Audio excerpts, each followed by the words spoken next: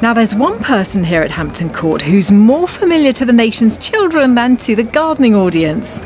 Dominic Wood has been a famous face in the world of children's television for many years. He's one half of the CBBC duo Dick and Dom.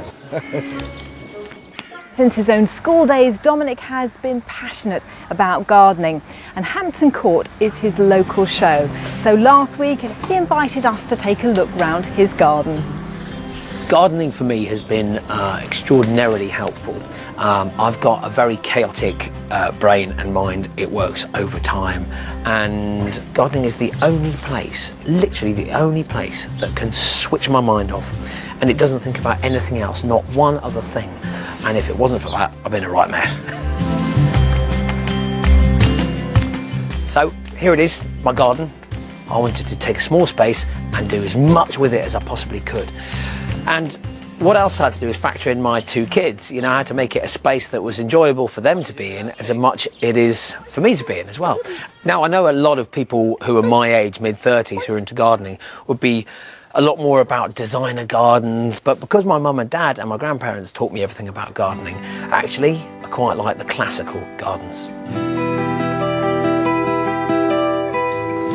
This is my little chill out section, and I've got kind of very rich foliage around here. We've got lots of hostas. Now, I absolutely love hostas when they haven't been attacked by the slugs and snails.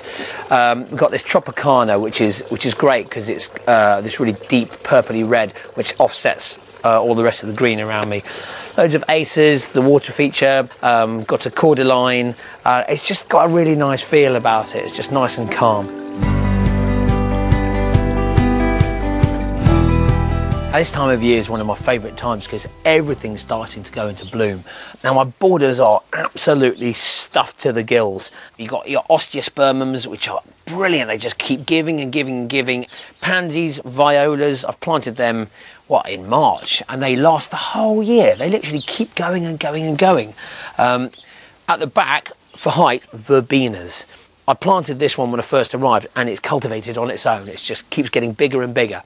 A good marguerite just to pad it out. You know, it's nice to have something that isn't a big, bright, vibrant colour. Otherwise, you look like you've got a technicoloured raincoat everywhere. Another agapanthus. Look at them. I told you to come out for the filming. You haven't. Over here, I've got this this tree. And when I first moved here, I think it was just on its way out. And I was toying around with the idea of cutting it down, but it's actually proved quite useful for turning into something I can hang these hanging baskets off. And these little pots.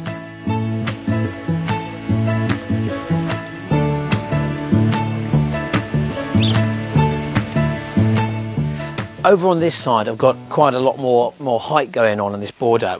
The finches love this area because they use this pyracanthus for two things. Firstly, to be safe from predators, and also, you can see here, these are eventually going to become really bright red berries, which they eat. So they can stay inside the pyracanthus, eat food without getting attacked. So they love that. And over here, we've got a buddleia, which butterflies will be all over. Ideally, I'd kind of like a lot more and a lot more different species arriving here. So part of my reason to go to Hampton Court is to try and see what I can do and what there is to get for my garden to encourage more butterflies to here.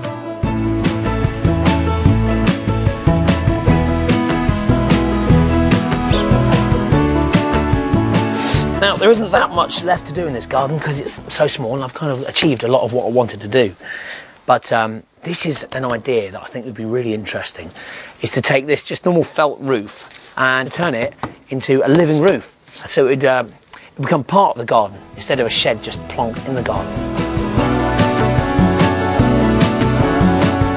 I went to Hampton Court for the first ever time last year.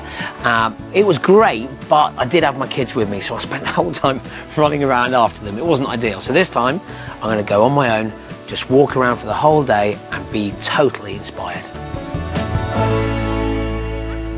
Well, I've heard of talking to your plants, but that was shouting at them. Do you find that's effective? Do you know what? I was pretty frustrated because I'd been watching that agapanthus for weeks before the filming. I knew the filming was coming up. I was thinking, come on, explode like a firework. And it just didn't. And as for my Rebecca, they got a slap around the back of the legs as well. Oh, well. They just weren't there. So where does that passion for gardening come from? Well, I think it came from being born into it, to be honest. My grandparents, my parents, my father-in-law, you know, they were all massively into gardening, and I think when you're surrounded by it the whole time, you've got no choice, as I'm sure your kids are going to eventually be into gardening as well. We're sitting in a really colourful garden, and I noticed actually in the film that yours is also quite colourful. Is that something very important to you? I was naturally drawn to this one. It's fantastic. It's full of colour, and then totally by coincidence, I found out that the designer of this garden is a young guy, I think about 17 years old, and he's dyslexic, as I am. I think when you're dyslexic, the academic side of your brain might not necessarily work as well as it should do, but your creative side of the brain works overtime, and you really get that when you see here. And also quite good, he's not afraid to take the mick out of this as well. When you see the wooden plaques over there, he's got sentences all spelt wrong with the wrong words, and I think that's great. It's lovely. So what sort of plants do you respond to? What really draw you in?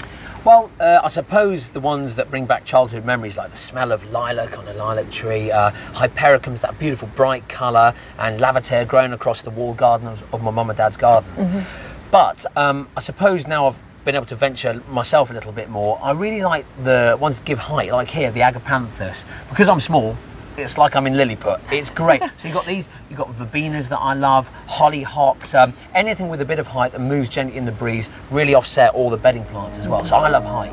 Absolutely. And we'll be getting Dom's personal view on the show a bit later in the programme.